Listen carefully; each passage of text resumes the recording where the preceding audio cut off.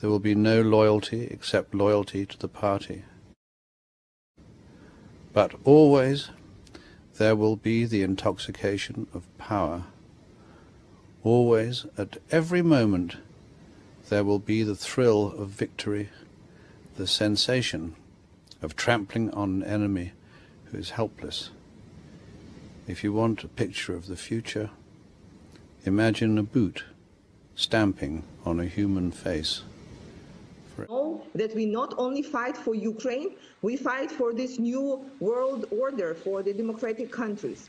We knew that we are the shield for the Europe, for this new world order.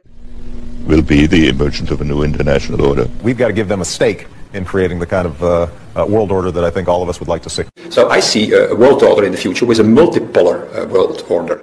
I think a new world order is emerging. And one of the ways it will drive the change is through global governance and global agreements. But in a globalized economy, we are going to have to take global responsibilities, and there is going to have to be some semblance of global governance. That in fact we're all going to have to give up a little bit of our sovereignty in order to make the world work. Already there are powerful forces at work that threaten to destroy all of our hopes and efforts to erect an enduring structure of global cooperation. Are you optimistic a global system can happen from what we've heard so far? It could happen, and in fact it's in the works. And for the international order that we have worked for generations to build.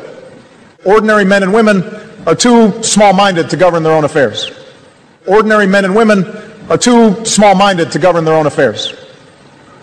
That order and progress can only come when individuals surrender their rights to an all-powerful sovereign. That order and progress can only come when individuals surrender their rights to an all-powerful. Don't let it happen. It depends on you.